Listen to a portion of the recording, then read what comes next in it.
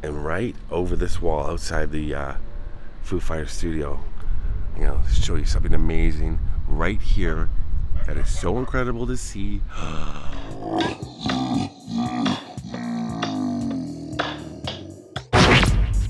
I know you gonna dig this.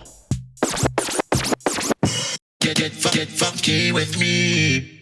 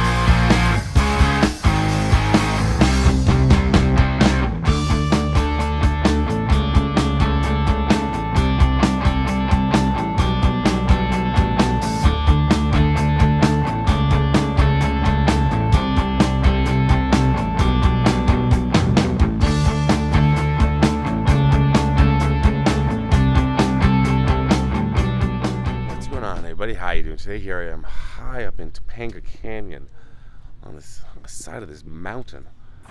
The drive here is so twisty and turny to get here, and it's a very famous movie location not too far from here that I've been to a couple times, and I always forget how beautiful and peaceful and quiet it is up here. I've been asked many times since the death of Taylor Hawkins to do a video about Taylor Hawkins, drummer for the Foo Fighters, and lizard. And I always said, well, I'm not sure what I would do roughly regarding Taylor Hawkins, because if there is a grave for Taylor, it has not been released publicly. His family has either cremated him or buried him secretly, privately, not secretly, privately. So not much I can do regarding that. But then I thought of some other ideas, because I did do a video a long time ago in my first couple of years of YouTube about Studio 606, Foo Fighters studio and headquarters up in Northridge. And I walked around there, and I think I did a couple of filming locations for their video. I know they filmed, I think, Walk, which is a great song. No, Rope, White Limo. I think it was White Limo they shot around that studio. And so I thought, well, I'd go back and visit the studio. And then I thought, well, he was on MTV Cribs.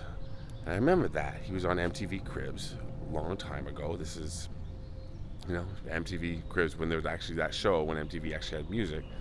So I looked up that episode and thought, well, where is that house? Because I know it was the first house he bought when he had a lot of money.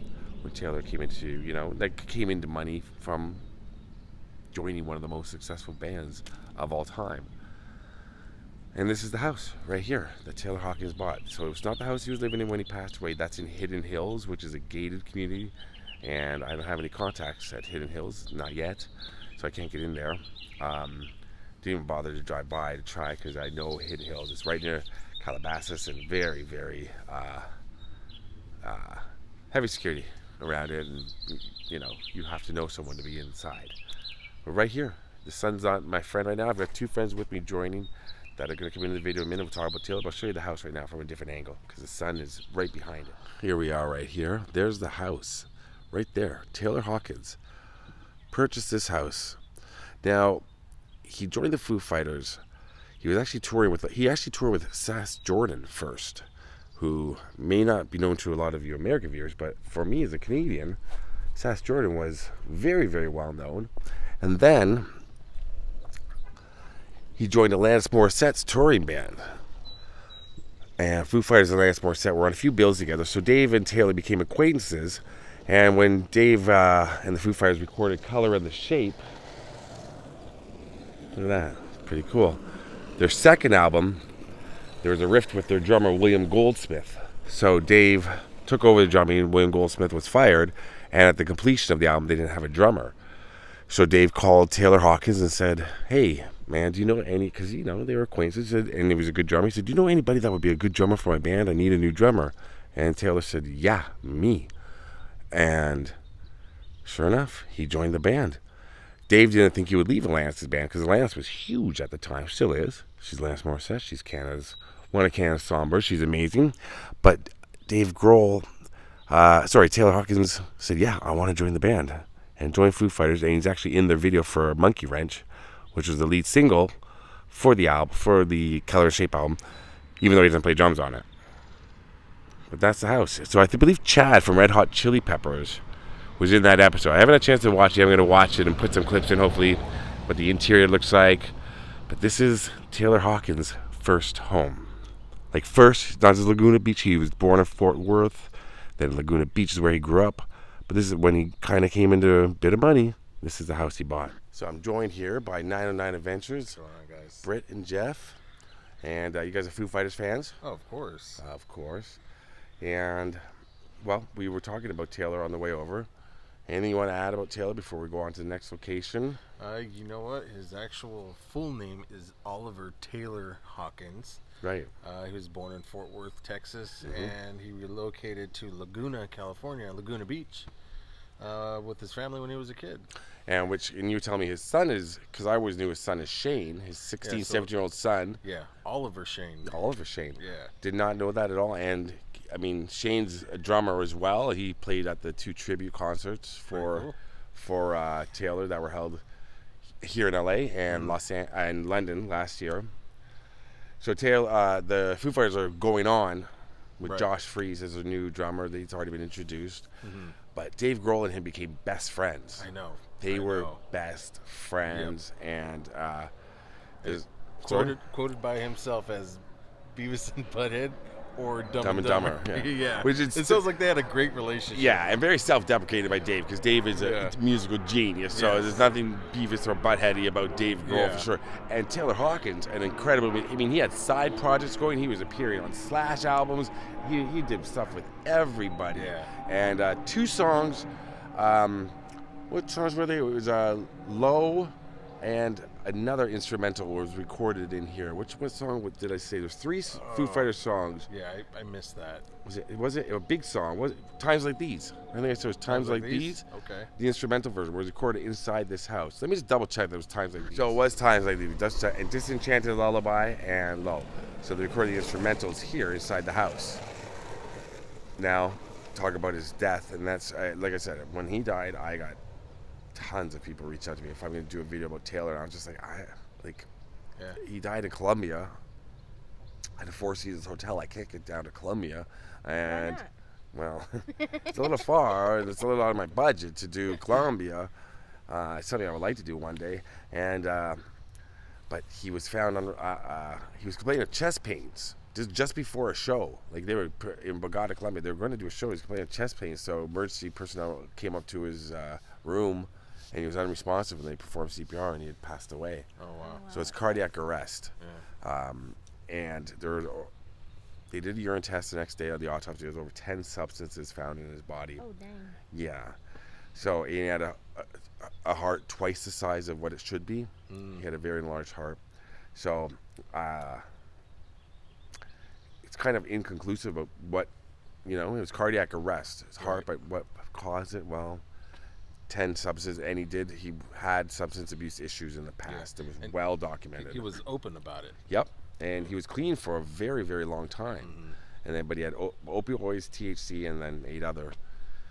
So, but there was, he was doing Foo Fighters do stadiums. Like they're not, so they were doing a huge show in Colombia. So after he passed away, the fans surrounded this hotel in 4 Seasons, playing their music and all like candles everywhere.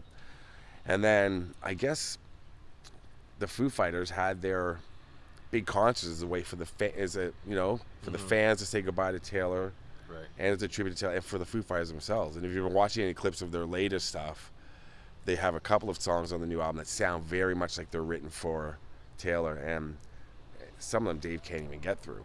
He is, like the whole band lost. They didn't just lose a bandmate; they lost a friend, and then of course his wife. his family, his children. Yeah. Very, very tragic. He was so loved. And it also, what's thing was, one thing is, he's one of those guys, you don't see it happen too often.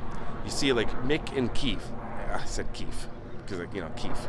We call him that. Keith Richards. You see that Bono in The Edge, Robert Plant, Jimmy Page. You see the lead singer and the guitarist. They become the faces. If it's only some bands, like, off the top of it, Maroon 5, or REM, like the lead singer is the face. Right. You don't know really maybe some of the other band members. Right.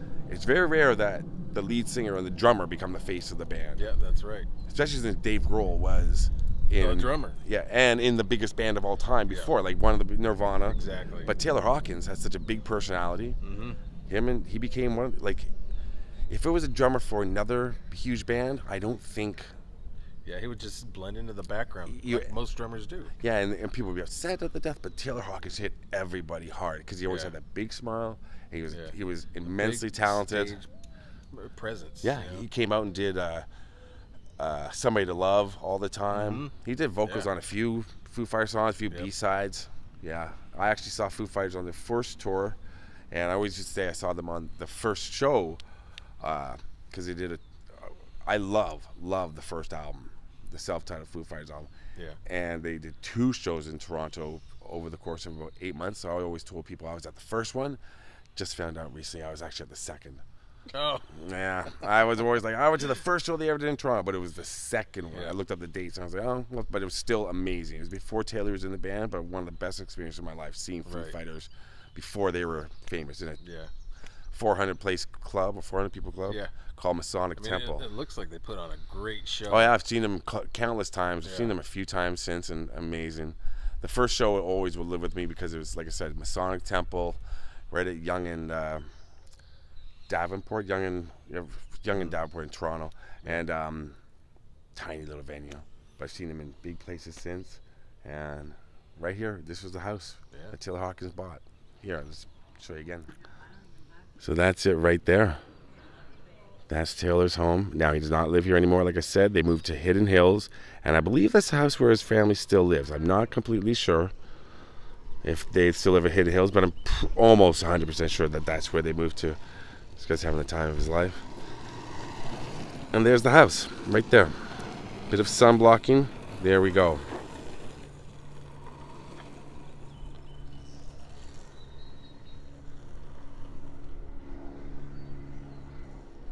All right, Jeff, you ready to go? And Britt, who's right over in front of us, are you ready to go see Foo Fighters headquarters? Yeah, I'm excited. I've seen this place before.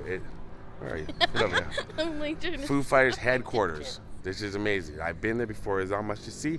Apparently there's a mural now outside, and they filmed some videos around the area. And for me, they haven't recorded there in a long time apparently, but they still own the building. It's still the Foo Fighters headquarters. We're gonna go there right now. It's a short drive north. See you guys there. Let's go.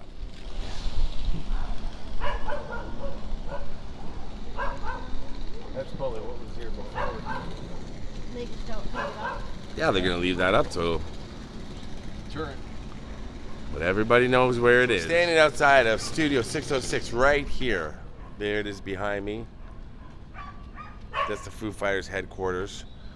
So they do a live streaming. They just live stream some of the new album from there. They haven't recorded a full album in there for a while. I think over a decade. But they did live streaming for, like I said, the latest album, and then Sky's Neighborhood for BBC. They did it from here. And they've done a lot of things. What's up? So, guys, also the video I just showed you, White Limo. Yes. Which was from Wasting Light. And Lemmy is driving a limo all around. And we just drove. I mean, this is crazy that it's right in this area, right? Like, yeah, it's just I know. It's like in the middle of nowhere. You would right. never think. High in the valley, you never think that this building is like headquarters for one of the world's biggest bands, which is right here. But he's driving that white limo, as named after the song. He's driving a limo, Lemmy from Motorhead, all the way around the streets. He picks up the Foo Fighters, Taylor, Dave, and the white limo that he drove is here. It's here. We can see it. Take a look. Just take a walk. The windows are all blacked out, so you can't see a thing inside. I thought maybe you could see. And not putting this on blast. Everybody, if you go a simple Google search will show you, and it's kind of well known. I've been here before. That's the type of place I never get tired of looking at. I love recording studios and band headquarters, stuff like that. But if you look right over this big barbed wire fence, got to be careful. That's the limo. Take a look. I had read before that they still owned it. That they bought it for the video, and there it is. You can tell that's a limo. That's exactly it. And if you look here, there's a rip. That's a white part of the limo. That is the white limo. Right there. So look in, see what I can show you. Again, just don't want to burn myself. Oh, just touched the barbed wire. There's a good shot. Oh. So that's the one that they're driving around and around. And they just doubled the streets. If you look, if you watch the video closely, they pass, let me pull this out easily. They pass this building a few times. And this building behind Britt right here, see in the background of the video, all filmed around, right up and down these streets, back and forth, back and forth. I have a feeling they probably, you know, Lemmy, you know, he liked to drink. Maybe they just, you know, and I don't think he was drinking and driving. We're saying, you know, maybe just keep it to the streets, keep it to the small streets. Yeah. So it's, you know, easy little video to do, fun. But yeah, this is the Foo Fighters headquarters.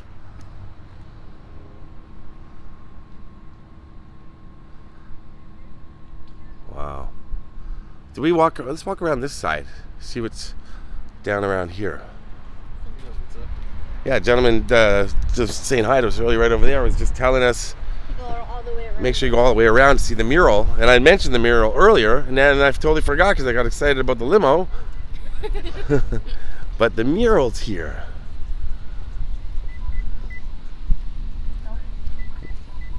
A lot of beeping as we walk by. I know.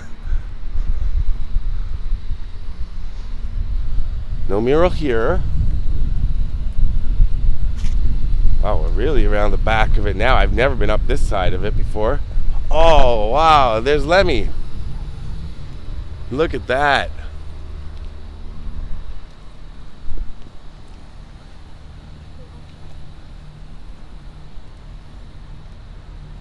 That's wild. And it looks like that's the front entrance right there. Maybe, possibly. I mean, oh yeah, look, there's a little place to sit there. I mean, it's a pretty big building, pretty big complex. So I'm not sure where the front entrance is. There's a side entrance we showed, but there's that Lemmy mural. That is wild.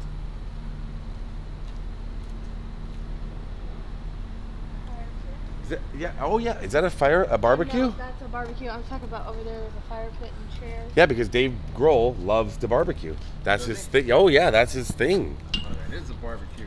That's like a smoker. That's a smoker. That's what he does. He takes it around to various places. That's Dave Grohl's smoker.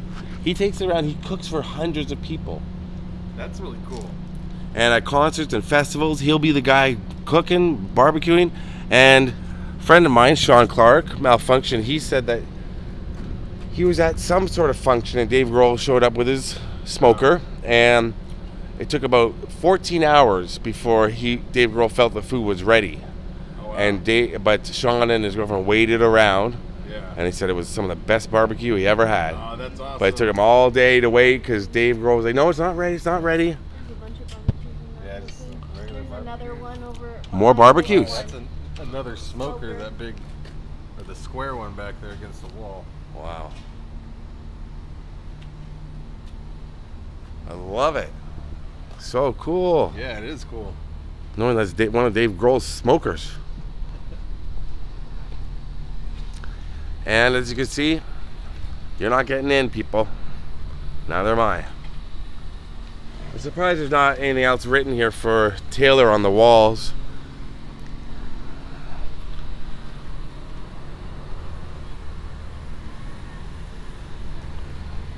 Even this little building on the side, I don't know what. It's such a weird complex. Heavily barbed wire because there's a lot of equipment in there, a lot of instruments. Wow. Okay, I stand corrected. I believe this would be the entrance right here. Look at this. That looks more, because they'd park in there. That's a front entrance, if I've ever seen one. For sure.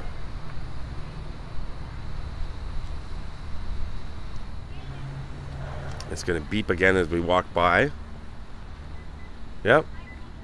Okay. We're not doing anything wrong.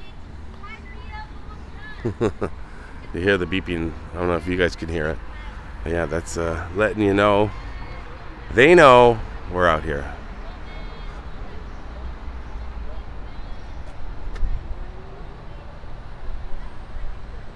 That's the back of the limo right there.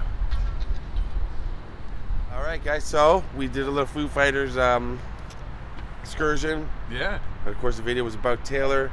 Like I said, there's not much other than going to Columbia at some point, or if grave details are released, I'll visit Taylor Hawkins' grave. I love Foo Fighters. I love Taylor Hawkins. You love Taylor Hawkins. So many people have asked me to do something. I hope it's good. I hope his family's coping. They're never going to recover. Yeah, you never will. No. Regardless of whether he's famous or not, you don't recover when you're, a 50-year-old passes away, a dad, And that smile, we're always going to remember it. Love you, Taylor Hawkins. Rest in peace. Thanks for coming along, guys. Thank you for having us. Peace Out. And while I'm ending the video, I was just informed by a very good source, i.e. a neighbor, that the band is in there right now. He said he's seen them coming and going all day. That's wild. He said the cars are right on the other side. That gate opens and closes, and the band's parked. I can't get over that fence to show you any cars, but yeah, Foo Fighters are in there right now. You guys just told me. Thanks, man. Appreciate that. Yeah, that's wild. Sky is a neighborhood.